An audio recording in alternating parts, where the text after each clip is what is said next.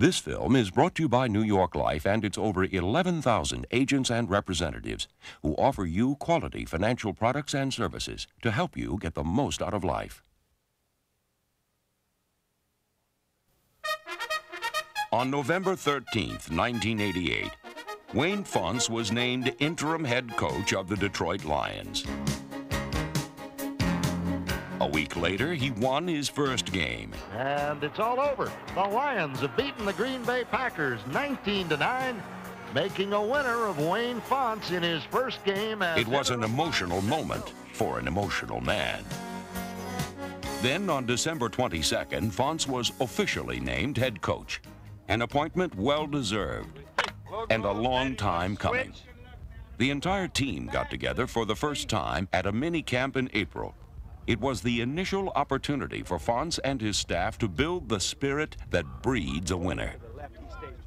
Fontes' skills as a communicator and a motivator had long been evident to all Lions players, and in fact, it was the players who first called for his promotion.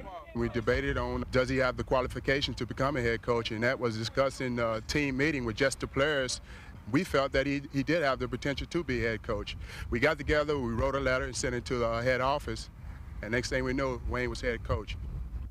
It was something that, you know, it doesn't happen all the time for a team to say, this is the guy we want. And they have a great confidence in me. They believe in me. When I took over as interim coach, I changed a lot of things. A lot of things I changed was a lot of discipline. And I believe they wanted that. And I believe they feel with me as the head coach, we could turn this thing around. And that's a great plus for me, knowing that this team cares about me. And I think that's number one. If they care, I got a chance. Wayne Fontes, along with General Manager Russ Thomas, share the belief that this team's greatest success lies in the immediate future. My job is to get the players to believe in us and to restore the roar back in the dome. I want to sell the people in Michigan, in Detroit area, that the Detroit Lions are for real. I want them back. We need the people back.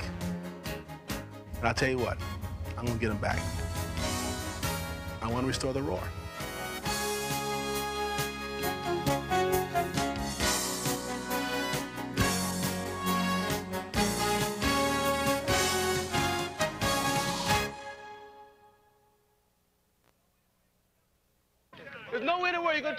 Before joining the Lions, Wayne Fontes was both defensive coordinator and assistant head coach in Tampa Bay. In just 3 seasons, the Bucs went from 0-16 to division champions. And despite his gregarious nature, Fontes has a tough side seldom seen by outsiders. And I'll tell you what, it was the worst day that I have ever had on a football field. As far as your intensity, as far as your desire, as far as your knowledge, and as far as caring what you do. If you don't give 100% out here, you're going to be gone. You will be gone. You will cut yourself. Okay. Fontes joined the Lions in 1985 as defensive coordinator and installed an aggressive 3-4 alignment that reflected his personality. Okay? They can't block if we bring everybody. I can get them, man. Keep it going. Keep boys. Relax, have a good time, all right? So when Wayne Fontes went looking for assistants, he chose men with the same toughness and commitment.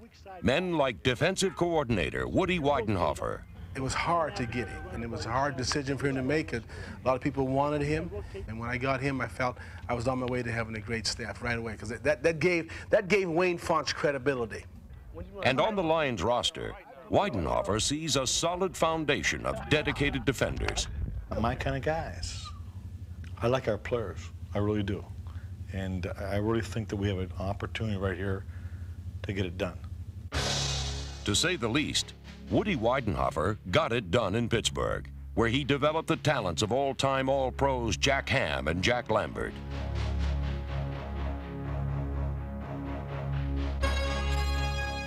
As defensive coordinator of the 4-time Super Bowl champions, he enhanced the strength of the Steel Curtain, arguably the greatest defensive unit in the history of the game.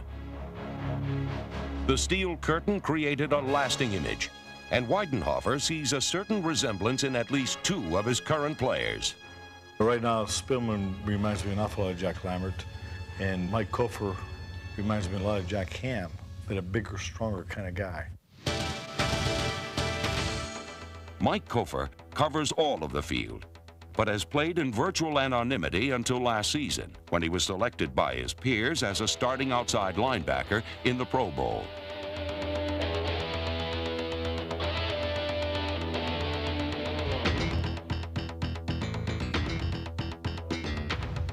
In 1988, number 55 rang up a career-high 12 sacks, became the unquestioned leader of an improving Lions defense, and was named the team's defensive MVP.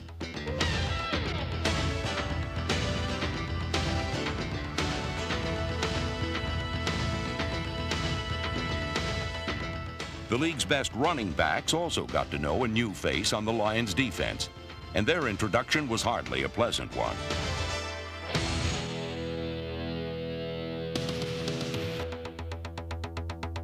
Detroit's second pick in last year's college draft, Chris Spielman, number 54, made a great first impression when he set a team record for tackles and was honored as the NFC's Defensive Rookie of the Year.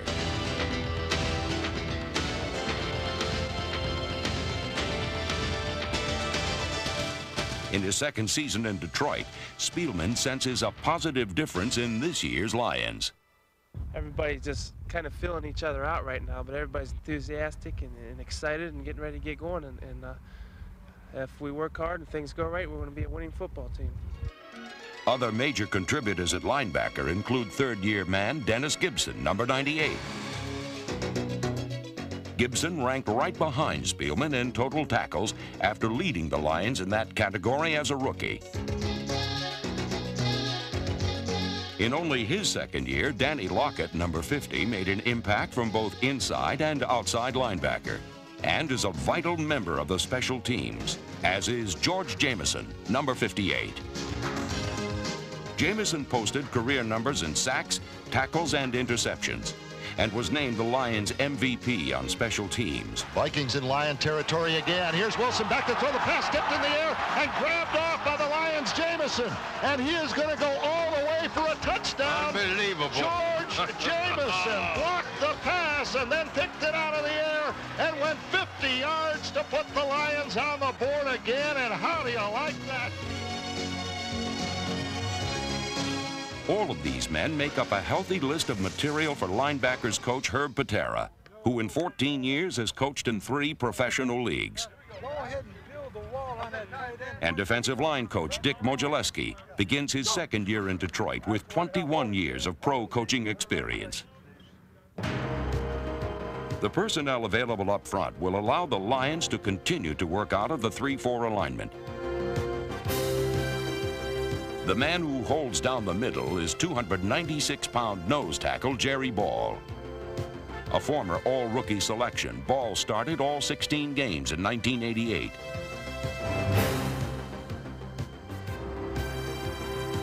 Extremely active for a man his size, Ball was capable of not only taking on 2 or 3 blockers at a time, but also putting some heavy heat on quarterbacks as well. Eric Williams, number 76, has shown steady progress at defensive end. Williams equaled his personal best in sacks and is a positive force against the run. Joining Williams in passing situations is veteran Curtis Green, number 62. But the backbone of this improving unit is Keith Ferguson, number 77. The Lions' active leader in career sacks, Ferguson added 8.5 more in 1988. This season, he'll be joined by free agent Steve Hamilton, acquired from the Redskins. Both men will be looked to for strength in the trenches as the Lions face the changes and challenges of 1989.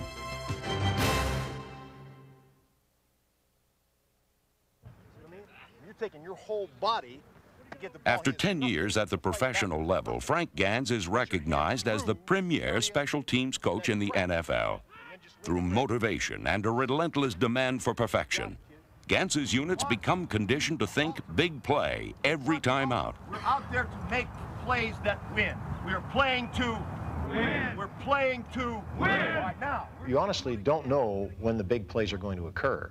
But the main thing is there's a deep-seated belief of all those 11 men that go on the field that the 10 other guys are going to play to their highest possible level, and you as an individual are going to play to your highest level. The things that we've been working on from day one in training camp. Every damn day. Ready? Right.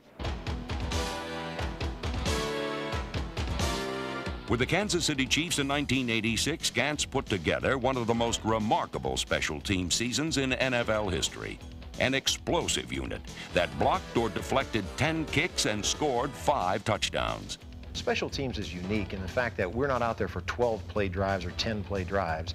You're out there for one specific purpose, and you must get it done in a flash. In a season-ending performance at Pittsburgh, Gantz's special team scored all 24 points in the win that vaulted the Chiefs into the playoffs for the first time in 15 years. In Detroit, the kicking game is already in good hands.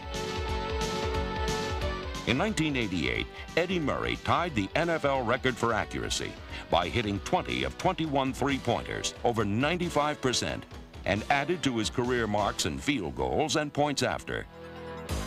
And for the second straight season, the NFC's premier punter, Jim Arnold, earned another trip to the Pro Bowl.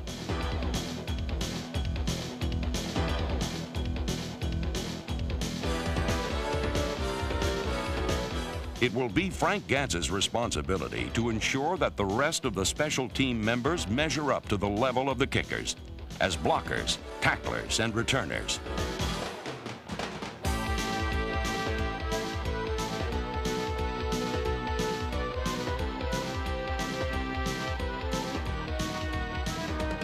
Hangs it high. Matthews back, grabs it on his own 8. Looks upfield, sees Carl Bland, sees Butcher is hit, fumbles the ball, scooped up by Jamison. Touchdown! Oh, beautiful! To enhance the aggression and intensity of this unit, the Lions have procured the services of 2 of the NFL's best return men, Mel Gray and Bobby Joe Edmonds. Edmonds comes to the Lions from Seattle, where he was named the NFL's Special Teams Player of the Year in 1986, and added his name to a half a dozen different All-Pro teams. He led the AFC in punt return average for 2 straight seasons, and his 75-yard return against the Eagles is a Seattle team record. The other acquisition, Mel Gray, last showcased his skills in New Orleans. In his first season there, he dazzled the 49ers with a team record 101-yard return. And those guys are, without question, going to contribute to the program here and help us win.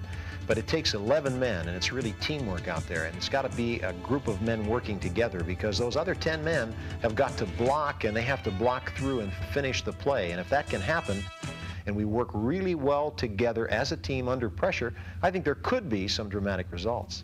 Just stay right, stay right. Dramatic results are also expected from the defensive secondary. Well, that's a good alert. Go ahead and use it. For 10 years, Billy Matthews has coached on both sides of the ball and now lends his expertise to the defensive backfield.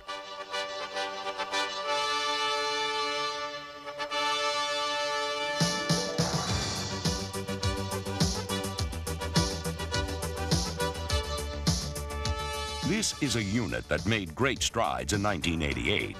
One that mixes both youth and experience, and one with depth in the form of William White and safety James Griffin, number 34, and Raphael Cherry, number 45. The most significant addition to the Lions secondary was first-round draft pick Benny Blades, number 36. Blades brought a linebacker's mentality to the strong safety position. And his hits frequently caused a chain reaction that produced a turnover.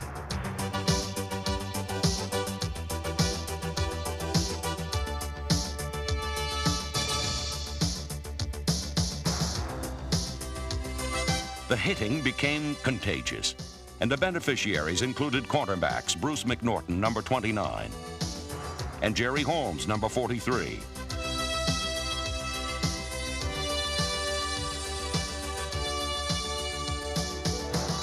People helping people. Lions helping Lions to win. Right out of the shotgun to throw, crossing route. The ball is knocked loose, and Mitchell picks it off, going the other way. After a full year on injured reserve, safety Devon Mitchell got hitting help from James Griffin and recorded a career-long 90-yard interception return. Touchdown, Detroit! Mitchell, Blades, McNorton, and company all will be on hand in 1989 to restore the roar and put a winner back in the Silverdome. It's about a 5-yard bubble. All-time Lions great Charlie Sanders has joined the coaching staff, along with staff assistants Mike Murphy, Don Clemens, and strength and conditioning coordinator Skip Allen. And Jerry Wampler comes on board with 16 years of pro coaching experience to direct the fortunes of an offensive line that contains 2 of the NFL's top tackles, Lomas Brown and Harvey Salem. Go! Go! Kevin Glover, Steve Mott, and Joe Malinchak will also compete to retain their starting positions across the front line. Quarterback and receivers coach June Jones arrives from Houston, where he developed Warren Moon into one of the top QBs in the NFL. His assignments in Detroit, Chuck Long, Rusty Hilger, Eric Hipple, and draft pick Rodney Peete, the 1988 Heisman Trophy runner-up. All offensive coaches will add their skills to a dramatic new system created by offensive wizard Mouse Davis. Once known as the run and shoot, it has become the Silver Stretch, and its philosophy is simple. Try to use the whole field. The concept is that we're going to stretch you vertically, we're going to stretch you horizontally, and take all the holes and gaps. We line up 4 wideouts in a balanced formation. Now we start the inside slot in motion across the formation. And as he goes, he, the quarterback, and the other receivers read the coverage. Then, depending upon that coverage, we may fly it over the top, we may fade it, we may drive it up the seam, we may break it back underneath, always off what happens with the coverage. One who sees the Silver Stretch's vast potential is the man who was offensive coordinator in San Diego when the Chargers set the standard for the modern passing game. It's just a quantum leap in route adjustment. We have a plan, but we change the plan on the snap of the ball based on what the defense does, which is traditionally what defenses have done. So we're trying to do a little role reversal, or at least get even with them. And I think it's an exciting change, and it's fun to work with. There are 3 qualities that Mouse Davis looks for in a receiver, and one stands out above all. In what we do, speed is of the essence. We get good vertical stretch with speed. It opens up the creases and the holes in the coverage. And once you get speed, then you got to sort through the speed and make sure you also have intelligence and the ability to catch the ball. Can't catch the ball, can't play. Can't think, can't play. If you're really fast, we're going to be slow to give up on can't think. And we are going to rep them and give them an opportunity to succeed. Pete Mandley, the Lions receiving leader of 1988, will head up the competition for the 4 starting wide receiver spots. A long ball threat for 6 years is number 89, Jeff Chadwick, whose smarts and savvy have made him the Lions' leading active receiver. The Lions leader in receiving 2 years running, Pete Mandley, established new marks in punt returns and return yardage as well. Long fakes to James, drops to throw, wants to go left, now down the middle in the end zone. Touchdown, Pete Mandley! Mandley's varied skills will serve him well as the Silver Stretch begins expanding the horizons of a football field. Indeed, the point-scoring potential of Mouse Davis's offense has caught the attention of every Lion. I feel it's a great opportunity for not just myself, but the 4 wide receivers combined to be very, very productive. I couldn't ask for anything more. It's all about people getting the job done. And I felt like him coming in here would give me a chance to show what I can do with a winning team, not just a team that's going 4-11.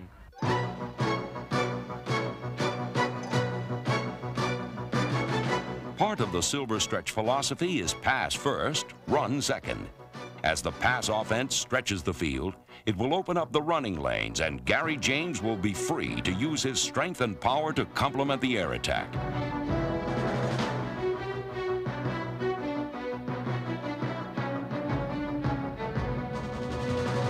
James' pass-catching skills will be fully utilized. And the same applies to James Jones, who has forged a reputation as one of the finest pass-catching fullbacks in the NFL. Hilger rolling right, now back to his left. He's going deep. Gary James open inside the 15. He's going in for a Detroit touchdown. Catching the ball long and short and running inside and out, Gary James' full potential should be realized in 1989. I see the potential for this offense to score a lot of points. For the past few years, we didn't have that potential. I mean, it just wasn't really in our game plan. We were more of a, let's control the ball and play really to stay in the game rather than to go out and play to win. And everything I've heard and everything that I've seen so far, what we're putting in is to score points and win some games. Ladies and gentlemen, I'd like at this time to introduce to you one of the finest running backs in the United States of America, and our #1 pick, Barry Sanders. In one glorious season, Barry Sanders proved himself to be the greatest collegiate runner in the history of American football. His 2,670 yards rushing and 39 touchdowns established nearly unbreakable records and earned him the Heisman Trophy. It's really good to be here in Detroit. I really feel good, and I feel it's a privilege to be one of the players that will help restore the roar in the Dome. Number 21 at Oklahoma State, Barry Sanders will wear a new number in Detroit. One with very special meaning to Lions fans. For 5 seasons, the number 20 was worn by the greatest runner in team history, Billy Sims. Until a knee injury forced him from the game, Sims provided Detroit with an excitement not seen or felt since. The similarities between Sims and Barry Sanders are striking. They are both Heisman Trophy winners.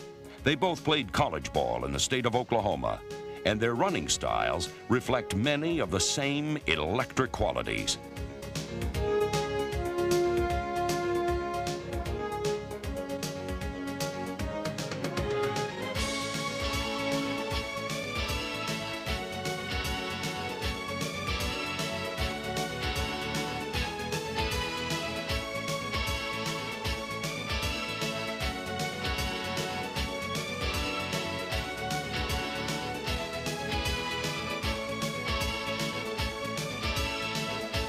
Like Billy Sims, Barry Sanders is a natural runner with the drive, desire, and commitment to help the Lions restore the roar. The 1989 Detroit Lions possess all the dynamics of a winner, and they all see a world of difference between this year and last. The difference this year is there's more enthusiasm in this minicamp than it was last minicamp. I mean, guys were running around like, you know, hey, we think we can win. This year we're running around like, hey, we know we can win. The attitude's there. Everybody's positive. So we're going to go out and just prove it to people. Every once in a while, a chance comes, and I've got a chance. And it's so important to me, and I'm so excited about the opportunity I have. All I want to do is improve this football team. It's going to be a hard job, and I believe this. When we turn this around, it's not because of Wayne Fontes. It's going to be because of my staff and my players. And that's the bottom line. Staff and players, and you can win games. While the design for a championship team will not be completed overnight, this fall's edition of the Lions should have a lasting appeal. This team is bound to its future, and their vision is pointed toward tomorrow, as the Detroit Lions prepare to restore the roar.